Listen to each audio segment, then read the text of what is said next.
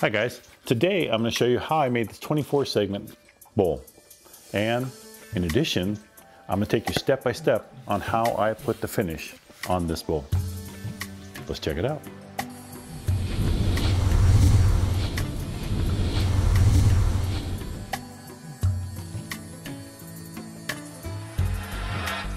Alright, so this is my second bowl in my 3-bowl series. I did the 16 segment, which 16 segments around on each layer. This one is a 24 closed segment bowl, and I've already finished up the 24 open segment bowl, which you will see later on. But today I'm going to go through how I made this bowl, and I also extended my finishing section. So I'm going to show you step by step on how I put this finish on this bowl here, and I'm sure you're going to like it. So let's get started. To start building this bowl, I'm working on the base first. Now, all of my bases I try to use segmented pieces, and then I use some type of resin in the center. You'll see that in the foreground I have a ring there that has an open section in the center automatically. On those rings I can glue them all up together at one time. Now on this base it comes closed in the center, and a lot of times it's much easier to glue up half a side, 12 with the 24, and then 12 again. And then once they're all glued up, you can sand them smooth so they fit flush against each other and make a nice tight bond. With both sides dried, I take that on over to the sander and sand that down smooth so that both pieces will fit together very flush. And I just apply glue to each side and use a clamp to keep it together until the glue dries. With the ring completely assembled, I can now drill out the center using a Forstner bit for my epoxy resin pour. Now I like to use the epoxy in the center because it doesn't expand or contract, so it also gives a nice little finish to the bottom of the bowl. So to prepare the ring for the resin pour, I use blue tape on the bottom to seal it up. And then what I'm going to use is I'm going to use the plastic that we use to wrap pallets or in shipping, and I'm just going to wrap that all the way around the entire ring. Once I've put enough layers on there and worked my way around the entire ring, I will then take a razor blade and cut out the center section of that so that I can make my resin pour. I find that this stuff works way better than just using packing tape. It seems to seal it up really nice, and I have very little leakage from the resin when I do make my pours. As you can see here, I have two bases to fill in the center section with resin. So once my resin is mixed up, the resin comes out quite clear, so I'm adding some pearlescent white to this, and that's going to make it more opaque, and I think that looks much better than just having a clear bottom on it.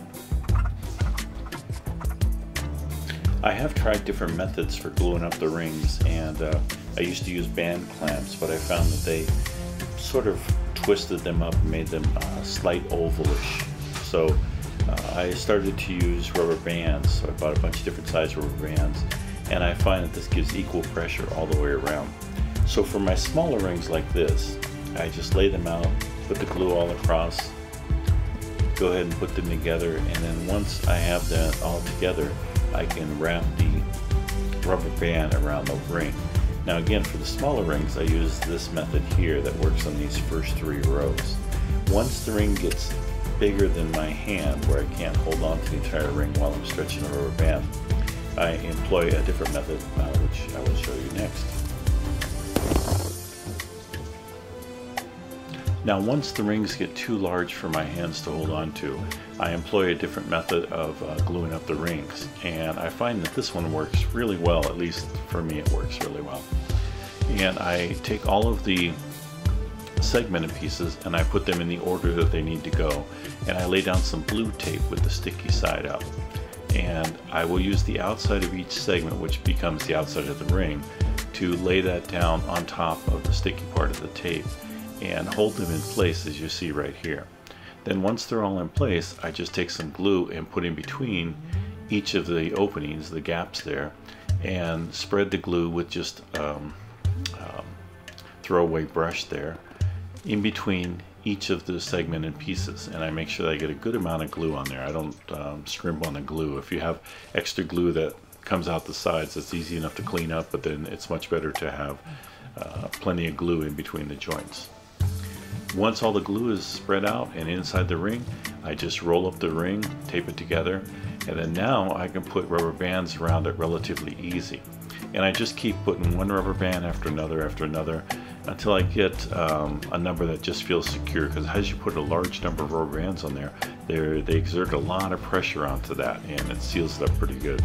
Now, I have seen some people just use the tape to hold it together, and I'm still leery of that. I like to have some pressure on the glue joints, but I don't need excessive pressure like you get with band clamps. And I used to use the band clamps, and I have a lot of various size band clamps, but they're basically sitting here and not being used now because they just sort of made the rings more of an oval, and I wasn't liking that. And true that when you start turning it, you're going to turn them perfectly round anyway, so the big thing is when you first start out how much it wobbles. But I find this works pretty well for me, and it's a method that I've been using for the last 3 or 4 bowls, and I like the way that everything comes together, and it's a fast method too, so that when you get 48 segmented pieces there, you gotta be rather quick with the glue up, and this allows you to be rather fast. Now, one of the things that I didn't show you on the other rings that I glued up is that once I have the rubber bands all around the rings, I put wax paper on top and bottom, and then I put a board there to hold it down flat. And I will then put some weight on top of this board, and this keeps the rings all flat, so that when I go to sanding, it takes relatively little sanding. Now, there are many ways to sand the rings flat, and fortunately for me, I have a nice drum sander that I can use. To start the process, I will take my rings and put a chalk line all the way around the ring on both sides, and I will sand until that chalk line is completely gone on all the segmented pieces. Once that happens, I flip it over, do the same thing on the other side, and once both the lines are gone on both sides, I know that piece is to the dimension that I want. Now, I don't worry so much about having all of these pieces exactly the same, because once you glue them all up together, if one is off by a 64th or even a 32nd, nobody's really going to notice the difference. So my main criteria is just to get all of the sides smooth, and once that happens, then I set them aside and keep working on the other ones until everything is flattened out, and then it's set to glue up. The first thing I glue up is my base to my first ring, and my objective here is to try and get that circle in the center of the first ring. And as you will see later on, I failed miserably at that. But even if it's off center a little bit, I don't mind that so much, but I do try my best to get it as centered as possible. With that in mind, I apply glue to the ring. I'm going to set it down and measure on the inside from the ring at 4 different directions. I will try to line them up all with the darker parts of the ring, because I have 4 center sections on the dark parts of the rings that are at north, east, south, and west.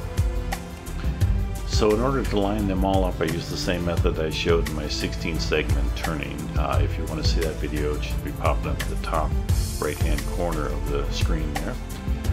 Now, using balsa pieces, I just super glue them in place once I get the rings lined up. So I try to measure the rings in 4 different directions, and generally consider it like north, east, south, and west, just like the compass settings.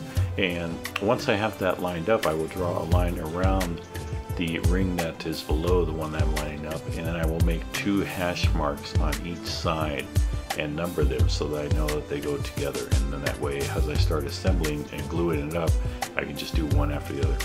Now, most of the time for a bowl, I will glue up one section and then the other, so I'll glue up like the top 3 or 4 rings, and I'll glue up the bottom 3 or 4 rings. So that's the method that I use to progress, but generally I start with the widest ring first and work my way on up to the smaller ones, because it's much easier to add weight and have it distribute the pressure out away from the rings rather than coming into the rings. So here you can see that I got my top 4 rings in place, and I'm working on my bottom 3 rings, and the one ring is already attached to the base. I've already glued in my little balsa pieces so that I have the locations to fit that in and make sure they don't move once I put all the weight down on everything. And I just continue that process until everything is done. Laying down a piece of glue, putting a ring on in place and make sure it's lined up, laying down some more glue, putting another ring, and so on and so forth until I'm done. With the bowl glued up off the lathe, I take the cold jaws and attach it to the top of the bowl. So this way I can go ahead and put my sacrificial piece on the bottom, glue that on. And my idea here is that by doing it this way, it's going to line up everything automatically. And it works to an extent, but not as well as I would like it to do. And I've actually found another method since this video, so I will be showing you that later on in future videos. Okay, so on my bowls, what I like to do is I like to put them between center, so I use a piece at the back and it's on a live end so it can rotate around with the bowl. And I start with my outermost piece and start trimming it down so that it matches up the next piece below it, and then I work on the next piece and match it up to the piece below that, the next piece and the piece below that, and I continue this all the way down the bowl. I get it roughly to the shape that I want, and so that everything is relatively smooth, and then I go over and smooth it out a little bit more. And sometimes I put it to the finished size and the finished shape that I want before I work it on the inside. Sometimes I leave a little extra there just so I can come back to it later on, but I like to get the outside done first before I start working on the inside. That seems to be easier for me. Now this particular bowl is relatively easy because it's sort of a cone shape and it's easy to get to all the stuff on the inside, but if you had more of a base structure, you would definitely have to glue up pieces at a time, trim out the inside, glue more pieces on, trim out the inside, glue more pieces on, trim out the inside like that, because eventually it's going to be real difficult to get to the inside of your bowl. Here I can, so I'm going to work on my outside first, get that all done, and then move on over to the inside of the bowl. So now with the outside pretty close to the shape that I wanted, I might touch it up a little bit, but it is pretty close to finish where it's at. I'm going to start working on the inside. And the inside I do exactly the same. I start working on the outside and the outside ring, working towards the inner rings. And again, I make one to angle into the other, to angle into the other, and so on and so forth down to the very center here and my base. Now as you can see, the way that this is turning, that my center resin pour is nowhere near in the center of my piece here, but you know, you never tell people what you're working on until it's done, and so you know, I never really wanted it in the center. Actually, I wanted to make it sort of a rising moon type thing. At least that's the story that I'm going to go with once this is all done. But I continue working on my next bowl that I actually did after this. Like I said, that came out pretty close to center, and I think that I may have a way of making sure that's center all the time. So everything's a learning process. I just enjoy doing each one of them, and you learn every time. Okay, so I have my bowl very close to my final shape, and what I'm going to do here now is switch over to a negative rake scraper and clean up the inside of that. Now I find that a negative rake scraper really gives me a nice finish. I can do the same thing with a pool, basically a pool cut using the bowl gouge has a negative rake, or has a scraper I should say, not a negative rake, but has a scraper, and that does pretty much a good job too. And you'll see that I will switch back and forth between the two on these final cuts to my bowl size. Now all I'm doing here is I'm trimming up the bowl to get it a uniform thickness all the way down to the bottom, and once I have that and everything is smooth and flat, I will commence to the sanding stage of the bowl finishing, and of course we all know how much fun that truly is. So this is right now, cutting it is the fun part, most enjoyable, but eventually we always have to end up sanding, which I don't know anybody that really likes sanding, but I do have to say that sanding on a lathe is much easier than sanding any flat work, so at least there is that.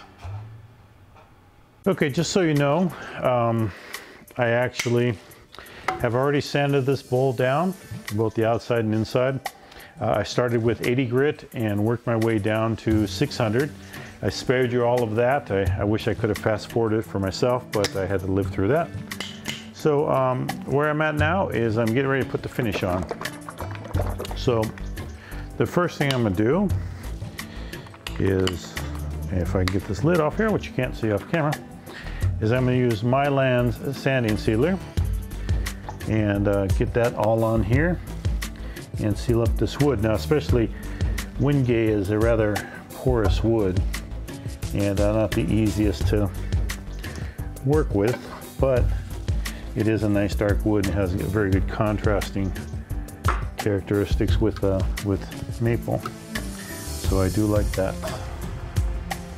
Sorry, I don't have a lot of space here to, oh there, I put it right there. Put this bottle.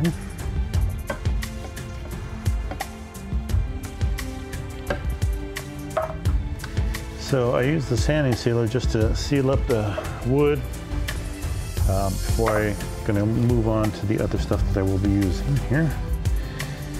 Now, if you watch my earlier bowl videos, I like to use, also on my bowls, I like to use rubbing varnish. Basically put that in, wipe on varnish, and that works quite well.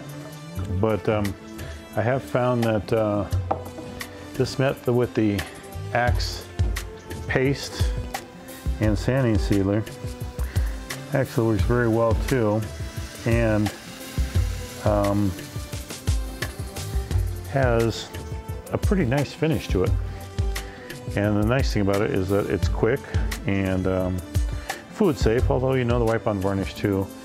Most finishes are food safe once they're dry, but they do have a tendency to peel off or work off, whereas the Axe does not. So it's really, really good stuff. If you haven't tried it, I suggest you check out the link below and see the 10% off I think you can get for your first order with them.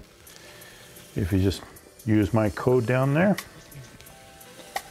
And I think you're gonna like the stuff once you use it. If you're like me, you'll just continue to use it because it really does make life easy. It just makes a beautiful finish. And I've actually started using it on a lot of different things, not just bowls and those turnings. I used it on pins and of course bowls, and it can be used on other stuff that you can rub it in. Of course, the other way you'd have to rub it in yourself to create the heat and then buff it, which is not quite as easy. So I'm going to crank this thing up a little bit. Get a little bit of buffing action going here.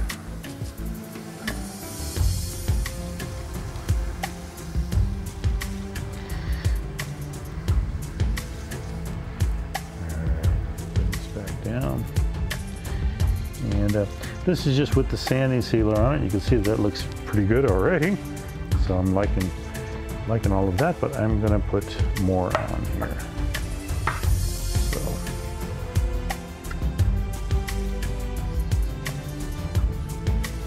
now the sanding sealer doesn't take much, and I think in the instructions they recommend that you not use large quantities of it or pull it up. So again, this is still the application cloth that I'm using, and so I'm using the slower speed. And then once I get to the buffing cloth, I'm bringing it up about 800 RPM right now, is what it's at. And that's enough to buff it down and heat it up, get it set in there, get it dry, get it all off. And get it ready for the next step.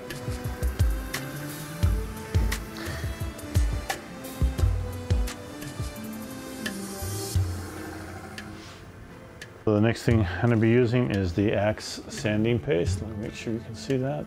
Yes, you can. I'll be using that, and again, I've recently started using this. I finally ordered some I seen other people using it and thought, well, I should probably give this a try. And I'm really glad that I did. So this is an abrasive about 1,000. I think it says 1,000 or 1,200, something like that. So it's a nice little abrasive paste. And it doesn't take much at all to put on there, but it does do the job quite well.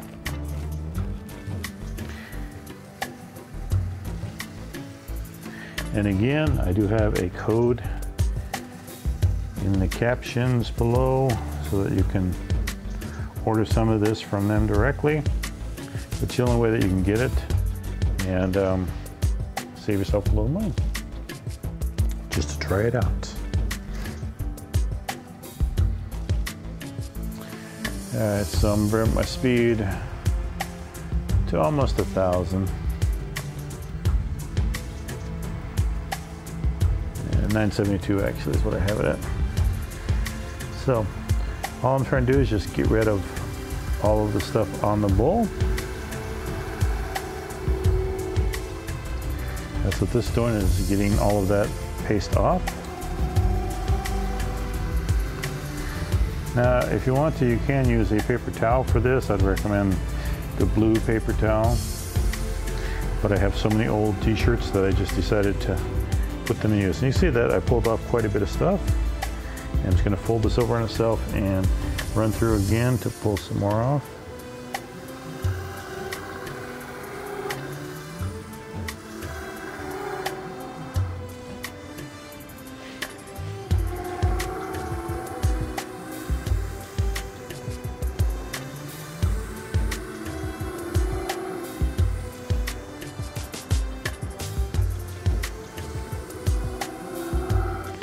And you see that, you know, quite a bit comes off on that. Let me just stop this for a sec so we take a look at it. And that's looking really, really nice. Now I can still feel a little grit on it, so I'm gonna buff it a little bit more just to get everything off there.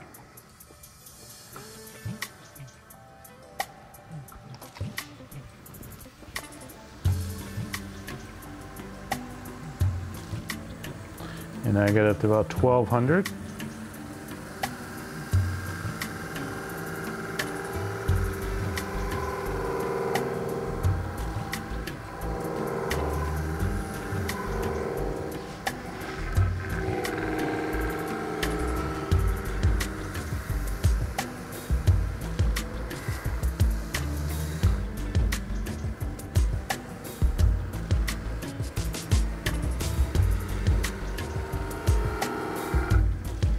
I still got quite a bit off that round, so I'm gonna keep wiping until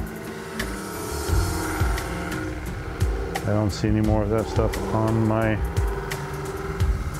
rag.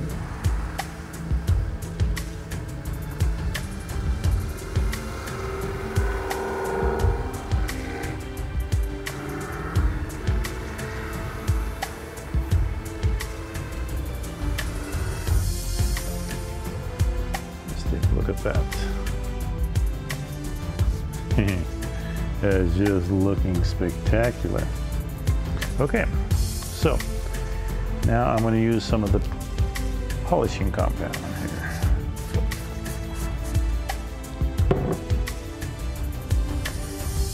Getting a new cloth ready for the polishing compound. Let's see if I have some clean areas on this one to apply it. Yes, I do.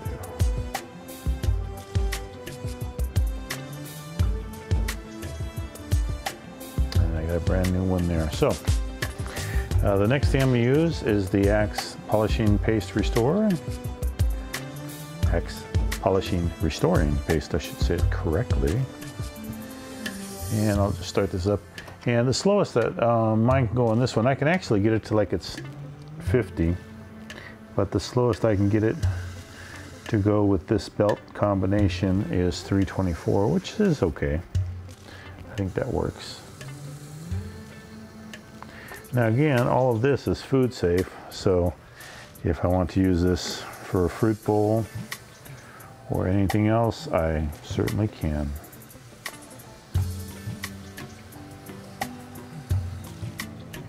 And I'll just speed it up to about 400 or 500 and go ahead and just rub it with the same cloth, just sort of giving that polish in there.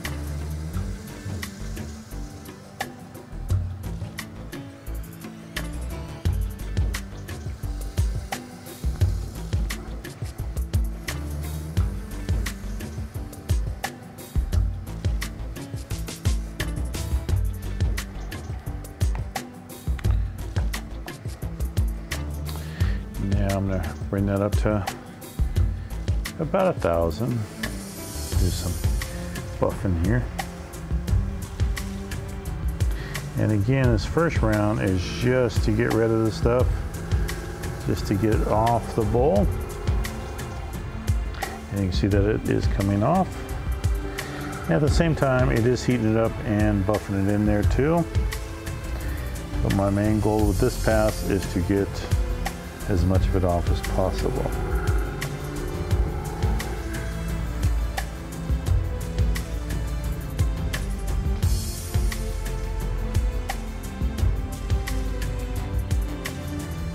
Alright, so now I got a new piece here, and I'm gonna go up to about 1,200. You can go a little faster if you want, but I'm just heating it up now.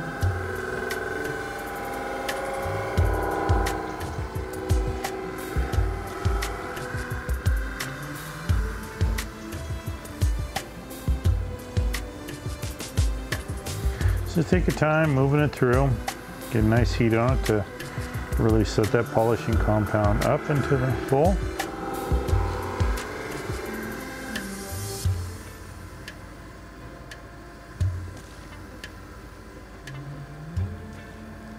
And the nice thing about this is that it works both on the wood and also on the resin. And there you go, look at that. That's just a gorgeous finish on it. That's a nice finish there. Everything looks good. I think I will put one more coat of wax on it, but that's about it. The outside just looks spectacular. Inside looks good too. All right, so let me put one more coat on and we will be done.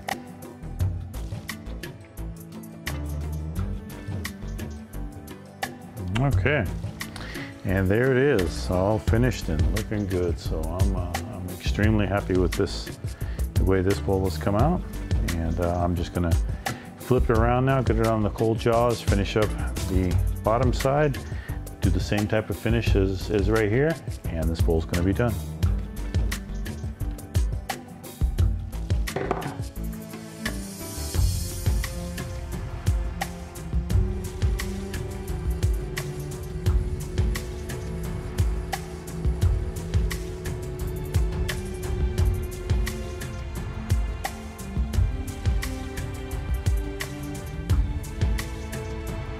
Okay, so as you can see, I'm pretty happy with this bowl. I'm happy the way it came out. I love the contrast between the Wenge and the Maple.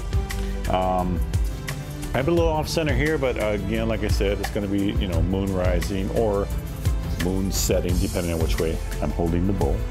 There. But other than that, very nice bowl, nice finish on it. I'm real happy with how this came out, and I look forward to showing you the next one with the open segment. So now, let's check out some close-ups of this bowl.